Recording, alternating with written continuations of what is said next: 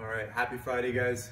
Quick announcement, next Thursday, we're gonna be hosting a pull-up clinic on Thursday. I'm gonna be running everything to do with a strict pull-up, so getting the strength to be able to pull yourself up, and then gradually building up to that kipping pull-up. So a majority of the session is gonna be how to learn to activate your lats, what movements you should be focusing on, maybe some weaknesses that you may have that's holding you back from a pull-up.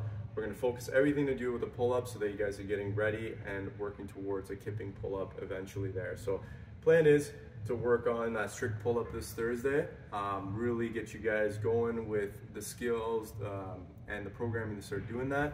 Then next month, we'll follow that up with a kipping pull-up, working on the kipping technique so that we can start to build the strength and the technique together to get that kipping pull-up all together. So if that's an interest of yours, definitely get signed up on that. You should find that on MindBody, or you can just easily come up the front and we can get you through with that.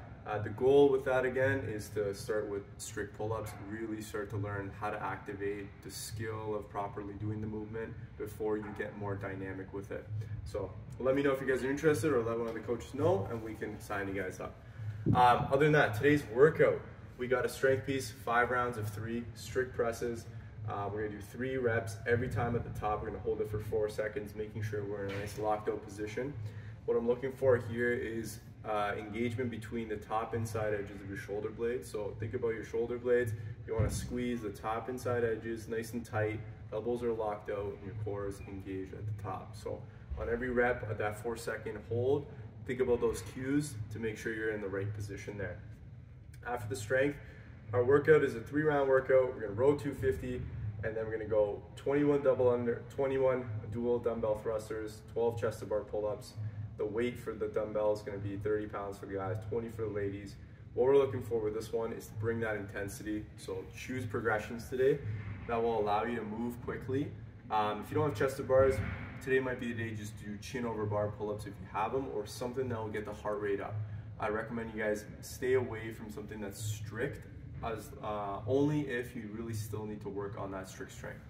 If anything, maybe jumping pull-ups might be an option for you if you have good control. If not, definitely go back down to chest to bar, or not chest to bar, ring rows to really work on that control if you don't have it quite yet. The goal is to bring the intensity, so we want to push the pace for those first 2 rounds, and then once we get to that 3rd round, we're gonna know that we're tired, but we got 1 more round that we can push through. If we find that we're really tired by the 1st round, make sure you kind of pace that 2nd round so that you have enough in the tank to really give it your all on that last round. Ideally, that last round should be your fastest round if you properly pace this 3-round workout there. So good one to challenge your conditioning, your weightlifting, and your gymnastics today. So hope you guys enjoy this one, and we'll see you guys tomorrow for the next one.